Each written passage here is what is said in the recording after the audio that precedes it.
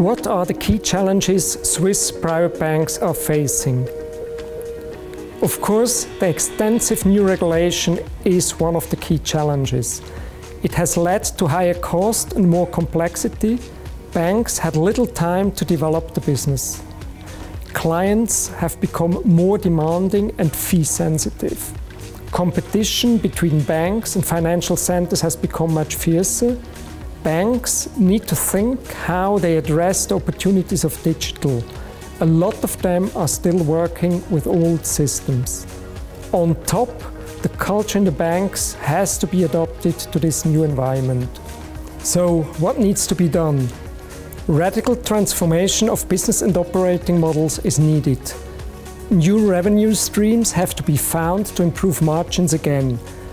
In addition, they need to clearly define what the bank stands for and focus on these core strengths to create value for clients. Overall, customer satisfaction is fundamental and needs to be the key focus. Well, is enough action being taken? A minority of banks has taken serious action. The majority, however, have not. Therefore, my answer is no. We see more focus on growth, defining clear strategies and focusing the business. But from an industry perspective, it is nowhere near enough. Is this also reflected in their financial figures? Yes, very clearly. The key performance indicators tell the story.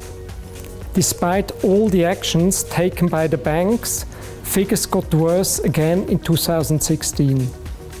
Operating income margin and net new money have fallen to their lowest level in the past 7 years. Meanwhile, cost-income ratio has reached its highest level. What happens if things continue this way? The future of many Swiss private banks is at risk. Most weak performers will almost certainly exit the market over the coming years. Others will join them unless they take concrete action.